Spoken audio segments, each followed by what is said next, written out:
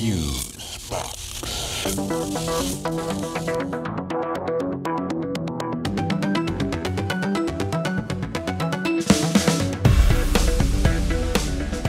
Okay, this is Fusebox number 235, Torpid Commotion, and you have lost that get-up-and-go feeling. I'm just so tired lately. I mean, all the parties and going here and there. Oh, well, why don't you lie down and take a nap? Oh, well, that sounds good, yeah.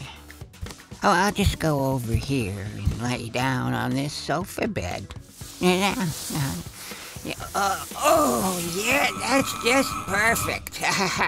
This is very nice. Oh, hey, careful. That hide-a-bed has a tricky latch. So if you lie down on it, it might... What's that? It has a...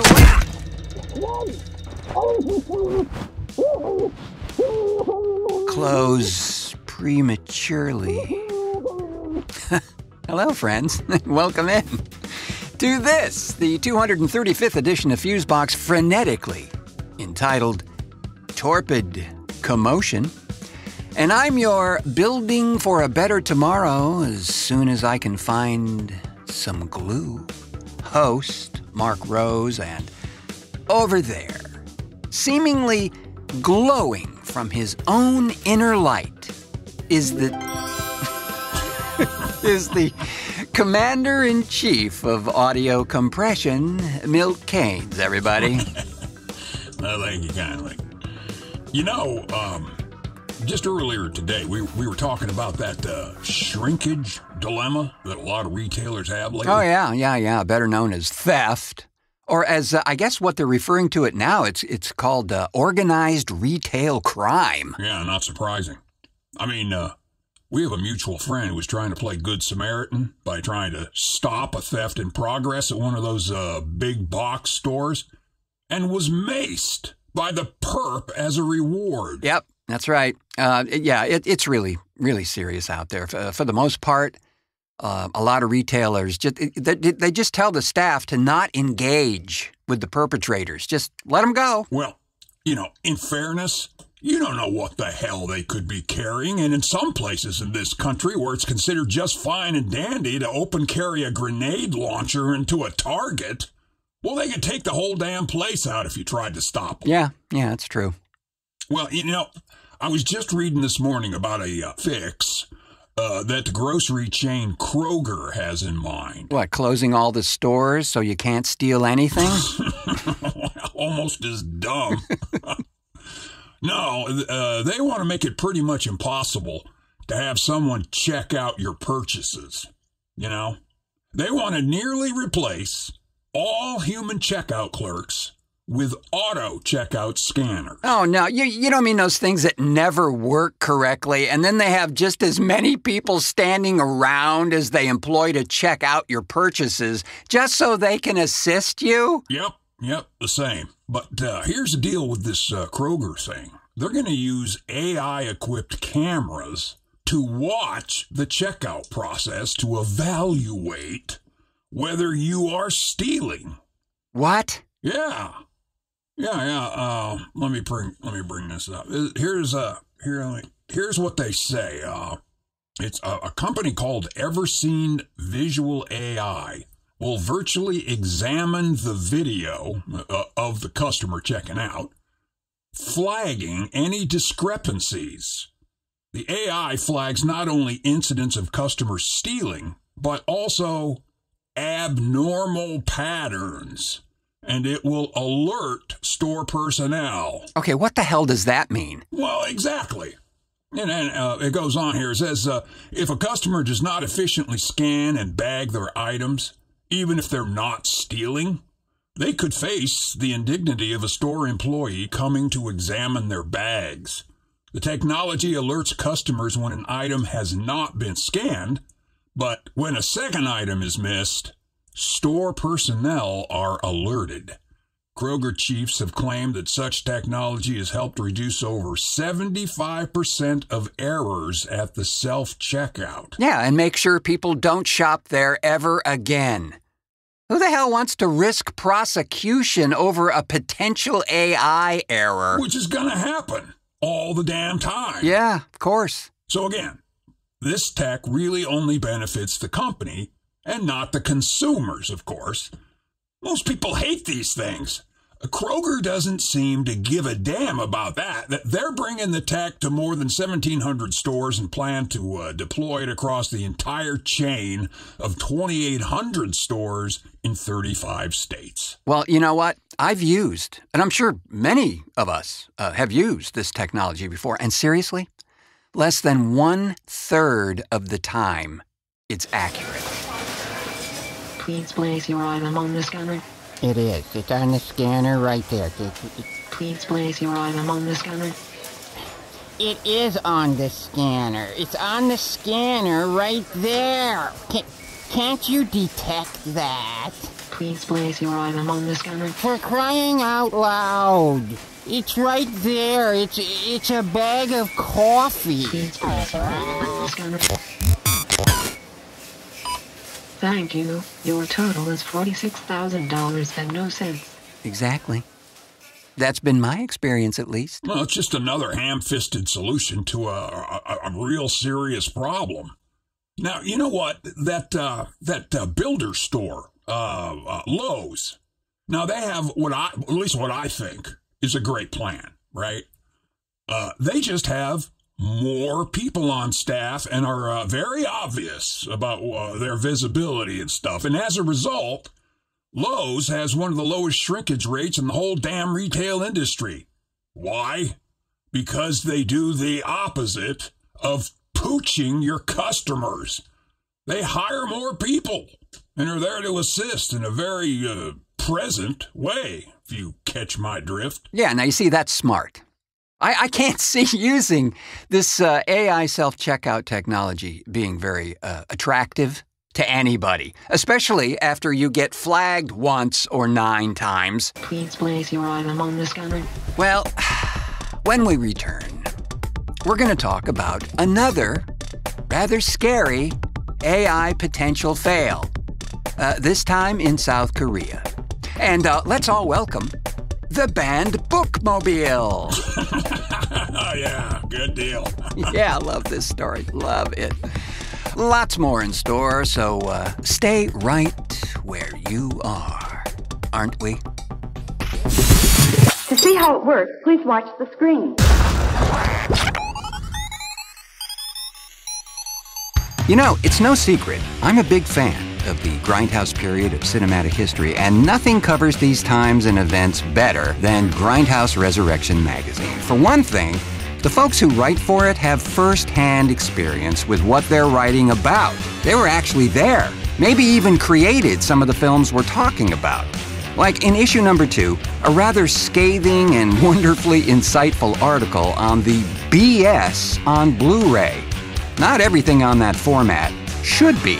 And in an article by Richard Tater, he outlines a few of the direct-to-video films that probably didn't warrant the restoration, or for that matter, the hefty price tag. I'd call that a public service. So will you. Pick up a copy of Grindhouse Resurrection magazine. Info on ordering your copy is in the show description. I promise you, you won't be disappointed.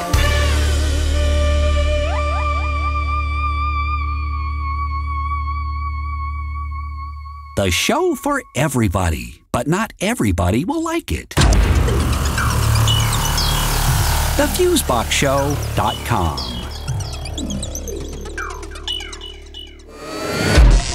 The hot wire of science. Well, friends, I know we seem to be hovering quite a bit lately in this AI world on this program, but some things you just can't ignore. And here's one. This time from South Korea. And this is really weird. I'm speaking to an AI pop star. Is this the future of entertainment? AI celebrities and singers?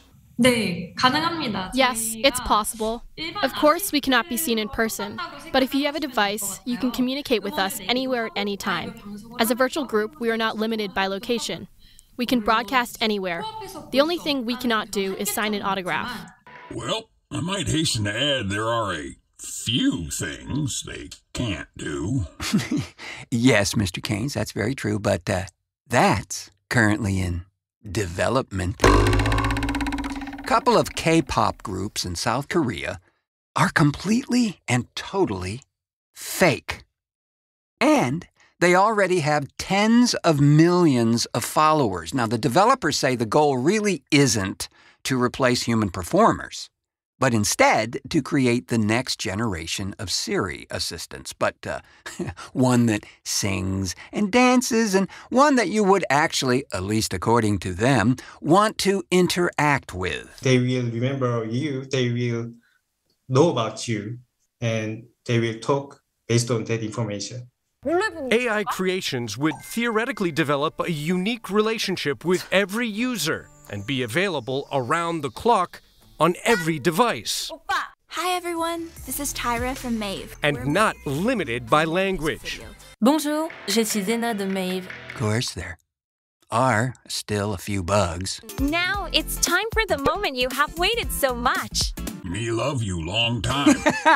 Well, still got a few kinks in the system, so to speak. Or 11 fingers on one hand. Yeah. So the folks at Pulse 9, who developed this, using deep fake and motion capture technology, produced the band Eternity's first music video to accompany the rather ironically titled track, I'm Real, back in 2021.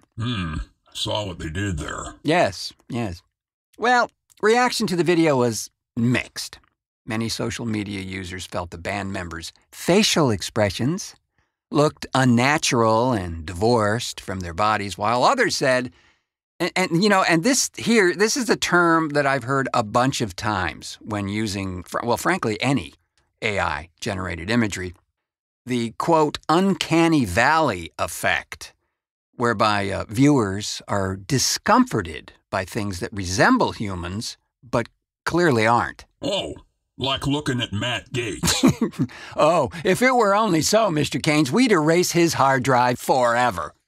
But 5 months later, that's right, 5 months later, when Pulse 9 released Eternity's next music video, No Filter, followers noted then that the group was almost indistinguishable from the real thing.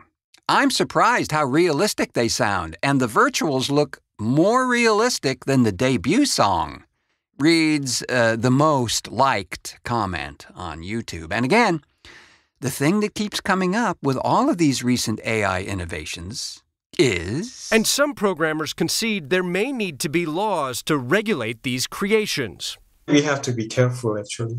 If somebody evil can use it, it might be disaster. Yeah, we keep harping on it here on the show, but there needs to be regulation in place with equal alacrity to these ever-increasing innovations, or it's going to be another one of these situations we find ourselves in frequently, where the technology outpaces society, and we get into this mess of a sort of retrofit legal thing, which, at least in this case, might even be more dangerous than anything we've ever faced.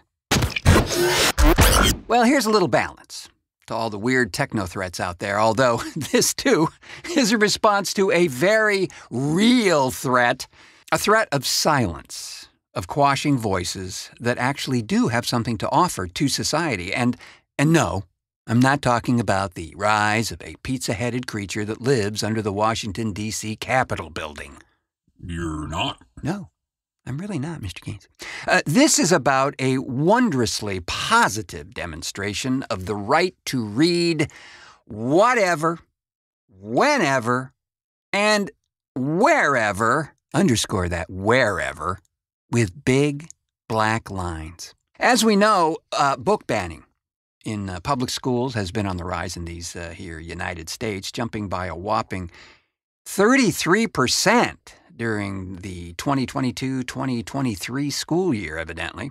And, of course, Florida has overtaken Texas as the state with the highest number of titles pulled off the shelves and accounts for just under half of the nationwide bans.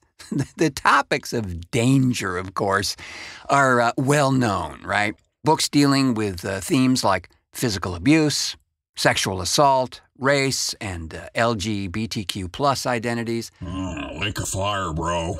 For any who disagree. It says right here in this book. Well, can you smell that smell? Burning. Well, the New Republic partnered with organizations like the House of Speakeasy and the American Federation of Teachers to create a bookmobile tour of banned books and hopes to use it as a way to fight back against censorship. Now, organizers plan to hand out 20,000 books as they pass through the likes of Florida, Virginia, Missouri, and Kentucky. Aaron Cox, the executive producer of House of Speakeasy, who was working with the tour, said, "Literature shouldn't be a privilege. It should be something everyone can have access to. Kind of like voting, you know? But that's a pangolin of a completely different color." Thank you. So the Banned Books Tour is putting accessibility at the front of its agenda. Staffers have created festival events in each city to give free books to children, including banned titles, but only if requested. So information will also be shared with parents, teachers, and librarians, guiding them on how best to fight against censorship in their communities. Now, of course, the folks who see all of this as the devil's work are having none of it. Kim Blanchard, the New Republic's marketing director and tour mastermind, is aware of this outcry from the idiots. Before the bus even left Cadman Plaza Park in Brooklyn, New York, she received word of anticipated threats. Protests were expected in Daytona, Florida, with one group calling on the mayor to stop the bookmobile from even entering the area. And she goes on to say here that I'm not worried about violence because I'm hoping people have a sense of humanity. I definitely foresee some protesting and picketing, but I'm keeping my fingers crossed it doesn't turn into more than that. Yeah, that would be smart, yeah. Yeah, indeed. And we're happy to report that there were no instances reported of any anti-literate madness on the banned bookmobile sites. So, actually, in one case in North Carolina, the idea of stopping the tour from even venturing into the state yet again was reversed due to a very strong media campaign in support of the tour. Good on them. Yeah, yeah. The New Republic's Bookmobile isn't the first national initiative of its kind. Penguin Random House just launched Bandwagon, a vehicle for change, which will be touring the U.S. South for the duration of Banned Books Week, stopping in Nashville, New Orleans, and elsewhere. They'll showcase a selection of the most frequently challenged books that they publish. While Blanchard hopes that this is the only year these initiatives will need to take place, she says the New Republic will tour again in 2024 if, in fact, there is a need. Well, that's making lemonade, all right. Yeah. So, you know, we applaud the efforts of all the concerned here and, in a way, seriously, hope there isn't a need for a repeat of this tour. But if there is, and ignorance and shallow-mindedness still is taking a center stage, then bring on the bus. If you suffer from a disease like cancer, congestive heart failure, Parkinson's, amyotrophic lateral sclerosis, or rapid onset dementia, there's a good chance you're feeling unwell. Placebo. Worse, many of these diseases not only make you feel unwell, they can, and often do, lead to end-of-life circumstances. And in a recent survey, almost 100% of respondents expressed a strong preference for not dying. Placebo. Studies have shown that when sufferers of various diseases are given a placebo or sugar pill as part of a control group in a double-blind study, a significant number often experience short-term relief from the symptoms of the disease referred to as the placebo effect. Placebo. While the placebo effect offers no life-extending benefits, many of the unfortunates in a control group experience a temporary improvement. Fooled by the sugar pill, they feel like they're actually getting better. They're not, of course, but hey, even a brief period of respite from that I'm gonna die feeling is a win worth celebrating. Placebo. Mom died, but she was actually happy for a couple days thanks to placebo. And she kept taking it, hope against hope it would work. And I was like, Mom, it's a frickin' sugar pill. But she wouldn't listen, what are you gonna do? Hey, is that the new iPhone? Yeah, can I see it? Oh, no, I want one of those. Placebo. Duff Pharmaceuticals spelled placebo with an I after the C to avoid unfortunate legal entanglements with the sugar industry. Placebo. Ask your doctor about placebo. Sir, it's a $500 sugar pill. It does nothing. But the placebo effect Only works if you don't know it's a sugar pill. And why are you telling me it's a sugar pill? As I explained to you, sir, it's only you know what? I give up. Placebo is not intended to diagnose, treat, cure, or prevent any disease. The efficacy of placebo has not been confirmed by FDA-approved research. This product is not intended to replace any medication or therapeutic treatments prescribed by a healthcare professional.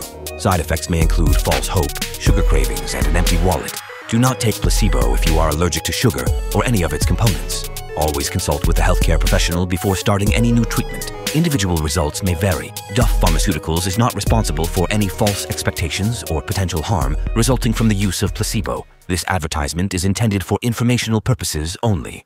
Okay, hold on to your booster shots, friends. It's time for another trip to that area down there. In that area down there. Oh, this is a rich one. This is a rich one. Let me take you back in time to the days of COVID cure scammers. Orange Guy said injecting bleach was a perfectly sound medical principle, at least according to him, Mr. Indictment of 2023. Right, and then I see the disinfectant where it knocks it out in a minute, 1 minute. And is there a way we can do something like that by injection inside or almost a cleaning? Because you see it gets on the lungs and it does a tremendous number of the lungs. So it'd be interesting to check that. Brilliant. Yeah. So a tale of a phony COVID cure, an even phonier church, but an absolutely real set of consequences for these four dweebs. Jonathan, Jordan, Marc, and Joseph Grennan had themselves a plan. Sell this wondrous concoction called Miracle Mineral Solution to the conned-up multitudes through their Genesis 2 Church of Health and Healing. This miracle cure was discovered to be a highly toxic industrial bleach that this tweaked band of miscreants manufactured from what photos and videos reveal as a dirty, rundown, and kind of stinky shed in Jonathan Grennan's backyard in Bradenton, Florida. Right, where they were manufacturing this miraculous mineral junk. The photos showed dozens of blue chemical drums containing 10,000 pounds of sodium chloride powder, thousands of bottles of MMS, and other items used in the manufacture and distribution of that stuff. The blue chemical drums of sodium chloride powder, the primary active ingredient in MMS, were affixed with warning labels, advising the product was toxic and highly dangerous to consume. So 3 months after they were convicted of selling toxic industrial bleach as a fake COVID-19 cure through their online church. A federal judge in Miami sentenced them to serve prison time, 151 months in prison, for conspiring to defraud the United States by distributing an unapproved and misbranded drug, and for contempt of court, according to a news release from the U.S. Attorney's Office, Southern District of Florida. Prosecutors called the Grennans con men and snake oil salesmen, and said the family's Genesis 2 Church of Health and Healing sold, are you ready?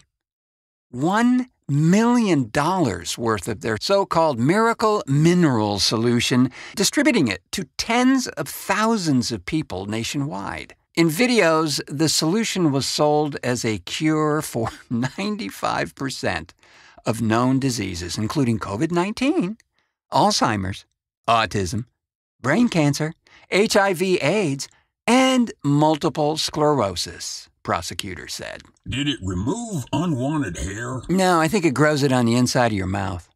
Yeah. But the U.S. Food and Drug Administration had not approved MMS for treatment of COVID-19 or for any other use. The FDA had strongly urged consumers not to purchase or use MMS for any reason, saying that drinking MMS was the same as drinking bleach and could cause dangerous side effects, including severe vomiting, diarrhea, and life-threatening low blood pressure. The FDA actually received reports of people requiring hospitalizations, developing life-threatening conditions, and even dying after drinking this stuff.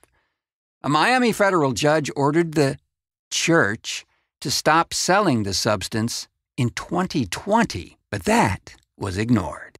Genesis websites describe Genesis as a, quote, non-religious church, whatever that means. And defendant Marc Grennan, the co-founder of Genesis, has repeatedly acknowledged that Genesis has, quote, nothing to do with religion, and that he founded Genesis to, quote, legalize the use of MMS and avoid going to jail. So, how'd that work out for you?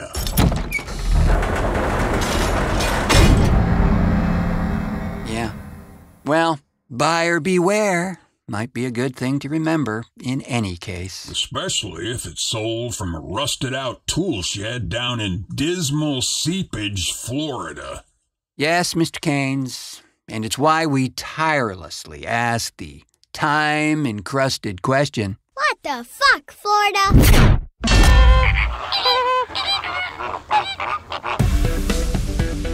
Oy, and with that bit of toxic lunacy, we'll call it a show, but not before thanking our contributors on this edition of the show, Scott Campbell, Regina Carroll, Calum Deering, Nico Lane, Daniel Marshall, and Jeff Ballard.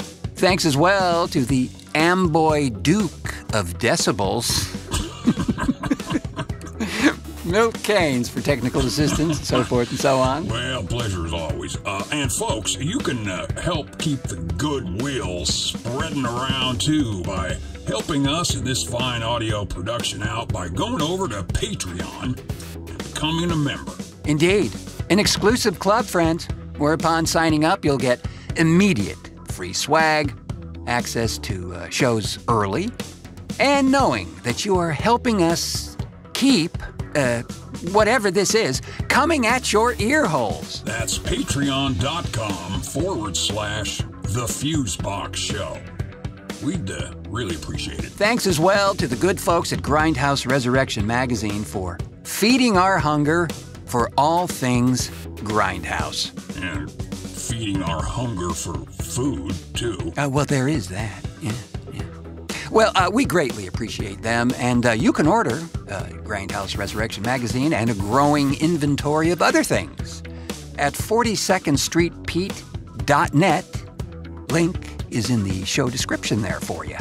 Thanks as well to you, friends, for pushing play on this installment of the show. It would be So lonely without you.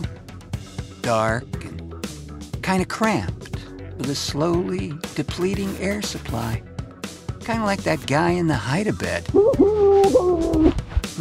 I have been your eavesdropping on the voices in my own head host, Marc Rose, saying, until our next cartoon.